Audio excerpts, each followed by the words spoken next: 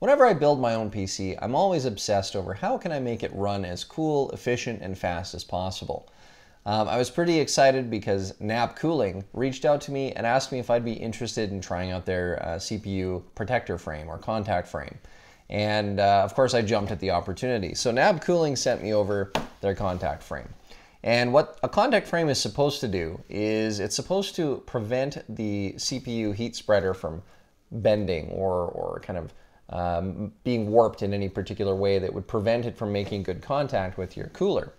And so, you know, these have been shown. I've seen a couple of videos on these over the last couple of years, particularly with the 12th gen CPUs. But I wanted to test it on the 13th gen CPUs and kind of get an idea for how we can get a benefit from using these contact frames. So this particular contact frame, it kind of hovers above the motherboard. It's got some plastic little bits on the backside so that it doesn't make direct metal contact to your motherboard, preventing any potential shorts or short circuits. And it kind of hovers over top of the motherboard, so it's only making contact where the mounting points are.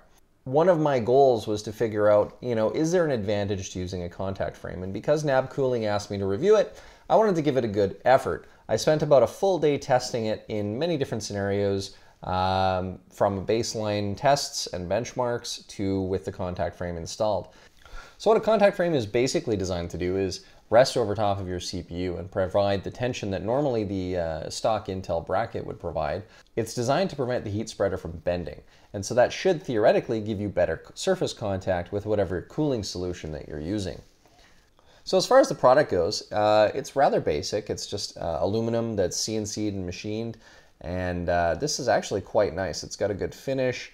It's got a nice black kind of finish on it. And the edges are machined in a way that kind of shines, but of course this is going to be covered up by whatever cooling solution you have. So it's less about looks and more about functionality. Looking at the product, the only thing that I would recommend to NAB Cooling is to add a arrow on the side where the Intel CPU needs to slot in, just because that normally is on the Intel mounting solution. And there isn't one on here. So it would be nice to have that, just so that if we are swapping out CPUs, it's easy to know where that should be sitting. So that being said, is there actually an advantage to using the NAB Cooling CPU protector frame? So I went through about a day of testing and I wanted to see, does it make a difference? What I found is actually rather interesting. So during testing, I found that the 13900K, which kind of by design is designed to boost for as long as it can and use up as much power as it can to provide the best performance for as long as it can. Whereas previous generations kind of just had their standard boost algorithms, the 13900K really pushes the envelope. So the test setup is a 13900K running on an ASUS Strix Z790H gaming Wi-Fi motherboard with DDR5 RAM running at 6000 megahertz.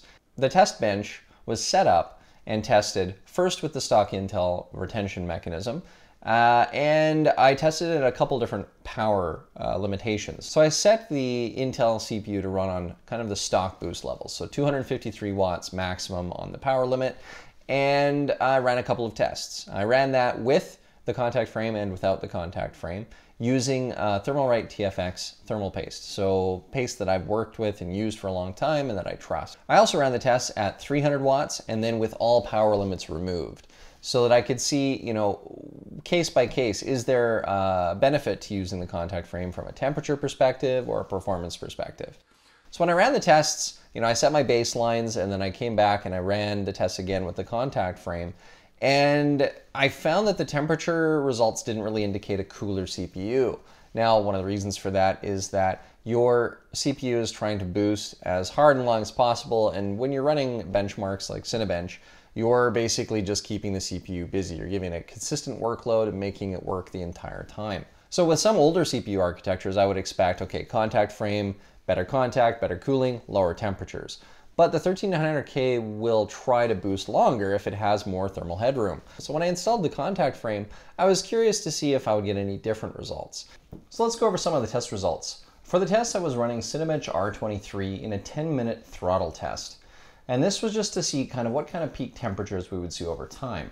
On the all-in-one liquid cooler, I had the fans running at maximum, so that we'd have kind of an apples to apples comparison. So when I ran the test without the contact frame, I was seeing an average CPU temperature across all the cores, average temperature over ambient in degrees Celsius. Well, we were seeing 58.05 degrees Celsius. With the contact frame installed, I was seeing 57.48 degrees Celsius. So about a half a degree difference between the two, which isn't overly significant, but it is cooler, and I was able to consistently get those results.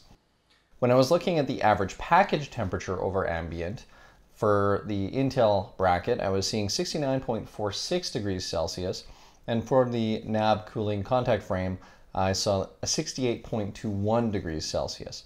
So there was about a 1 degree Celsius difference between the two. Now we're seeing slightly different temperatures compared to other videos on the internet. If you're looking at the 12 series, seeing larger gains in temperatures using a contact frame. And there may have been some improvements on the 13th generation CPUs that maybe make it harder for the heat spreader to bend. And so, you know, it's entirely possible that there are better gains with these contact frames on the 12th gen versus the 13th gen.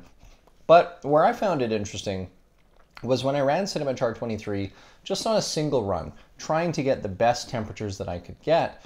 On the stock Intel bracket, I was only able to get about 38,294 as the score. On the NAB cooling contact frame, I was able to see 39,573. And it was pretty consistent that I would see better scores in CinemaChar 23 with the contact frame than without. And as a matter of fact, when I turned off all background tasks and monitoring software, the NAB contact frame, I was able to get into the 40,000s, the low 40,000s, so 40,040, and in that range. But I could never exceed 40,000 using the Intel stock bracket. So that being said, I mean, well, temperature-wise, I didn't really see a lot of gains. Overall, I did see some performance gains, about 3.3%. So when we're talking about trying to get the most out of your CPU, 3.3%, I mean, I'll take it. That's, you know, a decent little uplift. And I was able to get those results fairly consistently throughout the tests. Overall, I think the contact frame just helps make the thermal transfer a little more effective between all the cores and the heat spreader and your cooling solution.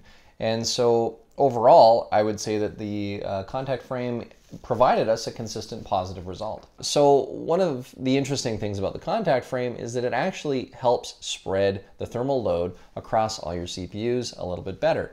You get better contact with your cooling solution. You get better contact with the integrated heat spreader on the CPU. And ultimately, the Intel Boost is allowed to boost longer, harder, faster, and use more power consistently on each core. Now, of course, this is with a workload that is consistently loading the CPU. Would there be a benefit to using a contact frame in gaming? Well, in the high-end CPUs, I would say there probably is. Anytime that you can get better heat dissipation from your CPU, you're ultimately opening up the doors for better performance. So I'd say, yeah, if you're looking at how can I get my CPU to perform at its peak, then I would highly recommend using a contact frame. I'm really happy with how the NAB cooling frame performs. It does its job, it's easy to install. So yeah, I could definitely recommend using one of these in your build. If you're doing a high-end, ultra high-end build, 13900K, and you're interested in kind of squeezing out the best performance, or you want to do some benchmarking, or you want to try to set some records or do some liquid cooling, then yeah, I would suggest a contact frame, 100%. And for me, I always try to get the best cooling out of my system that I can whenever I do a build. And so if I do a future build for myself with the 13900K or maybe even the 14900K that's coming up, then yeah, I'll definitely be installing a NAB Cooling contact frame. Now, NAB Cooling says this is compatible with Z690.